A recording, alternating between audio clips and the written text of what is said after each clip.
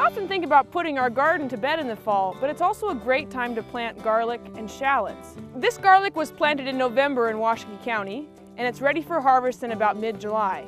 Many varieties of garlic and shallots store well through the winter. That means you can harvest your bulbs in the summer and store them through the winter and then use those same ones for planting again the following year. So when you harvest your bulbs in the summer, save back some of your largest ones for planting again that next fall. Depending on where you're located, the best time to plant in the fall for your garlic and shallots is October into early November, and then your harvest should come then in late June into mid-July.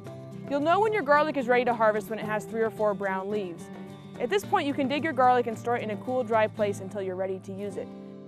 Shallots can be planted in the fall or the spring. The advantage to planting in the fall is you can get an earlier summer harvest.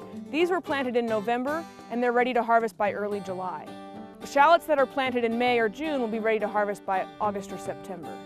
From the University of Wyoming Extension, I'm Caitlin Youngquist and you're watching From the Ground Up.